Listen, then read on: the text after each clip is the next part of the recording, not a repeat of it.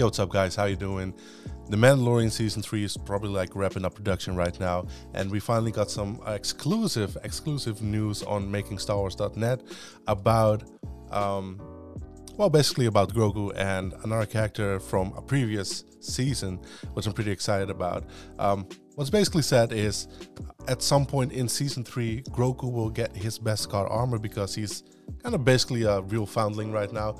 He was already, but you know what I mean. And what was said is somehow IG-11 has returned, and I think that's some awesome news right there. I really think he added something fun to the show, so seeing him back is something like positive in my book. But he won't be back in the kind of like original IG form as we know him, because at the end of season 1 we all saw him like self-destruct to save Grogu and Din.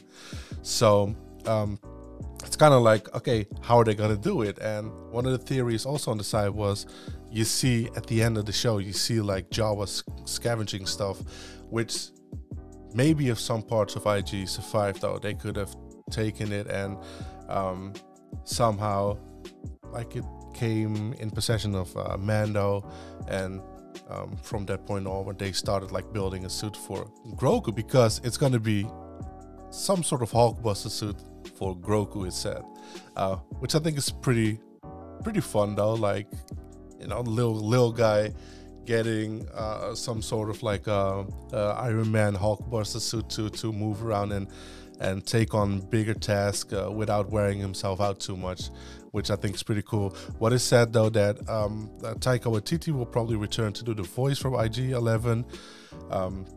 It could also be like another droid, like another IG droid, but I don't know.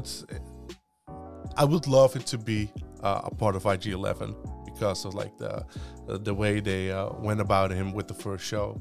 What was also said on the site is that the IG-11 will just function as a suit, but also as the Jarvis for Grogu, giving him data, probabilities of success, and just probably go in self-automation to defend Grogu when it's needed, which I think is really cool, and I cannot wait to see that and how that works out though.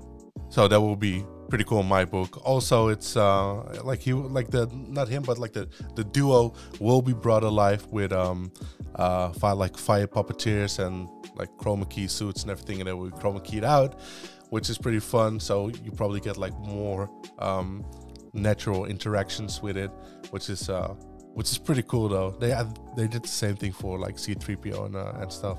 So yeah, I'm kind of excited to see him back. If you are excited as well, let me know in what kind of form. I don't really mind though. I think this is cool as well.